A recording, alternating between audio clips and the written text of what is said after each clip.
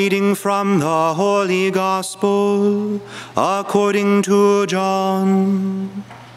Glory to you, O Lord.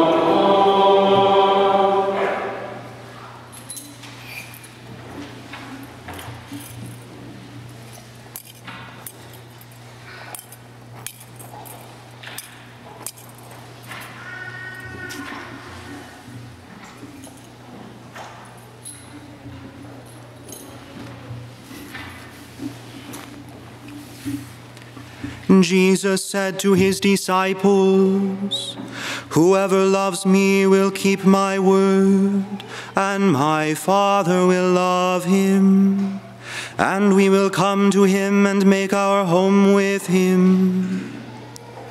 Whoever does not love me does not keep my words. Yet the word you hear is not mine, but that of the Father who sends me. I have told you this while I am with you. The Advocate, the Holy Spirit, whom the Father will send in my name, will teach you everything and remind you of all that I told you. Peace I leave you, my peace I give you. Not as the world gives do I give it to you. Do not let your hearts be troubled or afraid. You heard me tell you, I am going away, and I will come back to you. If you loved me, you would rejoice that I am going to the Father, for the Father is greater than I. And now I have told you this before it happens, so that when it happens, you may believe." The Gospel of the Lord. Praise to you, Lord Jesus Christ.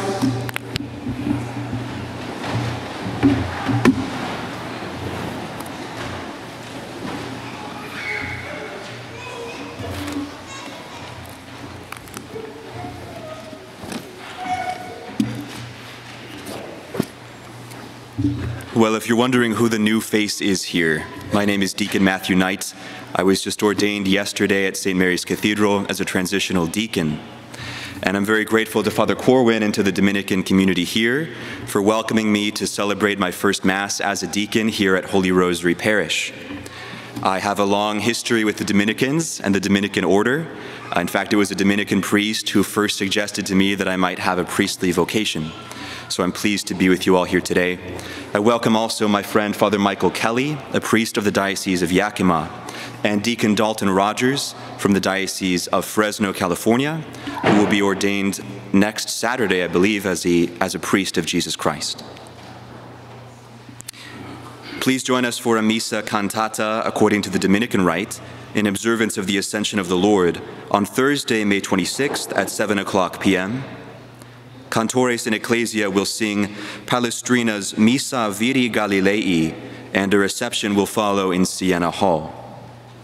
On Memorial Day, Monday, May 30th at 7:00 p.m., Cantores in Ecclesia will sing Fore's Requiem for a solemn high Dominican Rite Mass to commemorate all the faithful departed, followed by a reception in Siena Hall. Also on Memorial Day, please note that the office is closed.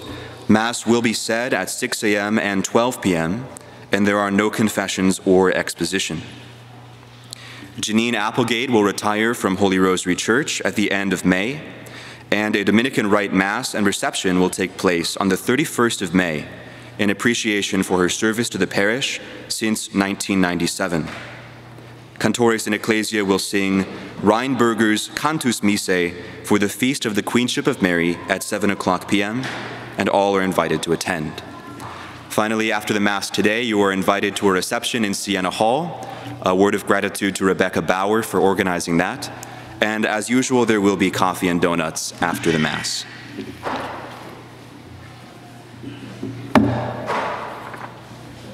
In the name of the Father, and of the Son, and of the Holy Spirit. Amen. If you look in the pews in front of you, you'll see the cover of the Ignatius Pew Missal. It illustrates the exact scene that we heard in today's Gospel. It's Holy Thursday in the upper room. St. Peter looks across the table, and there's Jesus. Beside him is John, his eyes closed, leaning against Jesus' chest. Look at him. He's so young, so innocent. And me, St. Peter thinks, I'm an old sinner, a blockhead. Just the other day, Jesus called me Satan. No wonder Jesus loves him more than me. Peter notices something in John that he lacks in himself. We all notice qualities in others that we lack. My friend can always get a laugh. People light up just seeing him come into the room. My wife is so kind. I don't know what it is, but everyone just loves her. Father Corwin is such a great preacher. When he preaches, people listen. As we notice qualities in others that we lack, envy turns us inward, away from the other person. We tend to curl up around the hole in our heart, sulking over our inadequacy. Notice Peter takes his eyes off of Jesus and ends up gazing bitterly at himself. Like Peter, we long to be loved, but most of the time we live as if God's love is really quite conditional, as if love depends on us meeting some standard of perfection. And so we obsess over our inadequacy. I'm not funny enough, I'm not kind enough, not good enough to be loved. But there is a fundamental law of the spiritual life. We become what we behold. The more we fixate on what we lack and spiral inward into shame and self-condemnation, the more we loathe and envy others for having what we do not. The inward turn suffocates love. The self-hatred we nurture will spawn hatred for others. And the downward spiral ends in broken relationships, isolation, loneliness, and despair. But hear what the Lord says to St. Peter and to each of us in today's Gospel. Whoever loves me will keep my word, and my Father will love him, and we will come to him and make our dwelling with him. At every moment, at this moment, Jesus, with true sincerity in his eyes, asks, "Do you love me? Then keep my word." And his word is simple. Follow me. Loving Jesus and following Jesus begins with a choice to turn towards him. As we turn to Jesus with a simple look of love, we find that Jesus indeed dwells in the innermost depths of our souls, deeper than our sins, deeper than our weaknesses, deeper than our fears, than our doubts, than our insecurities.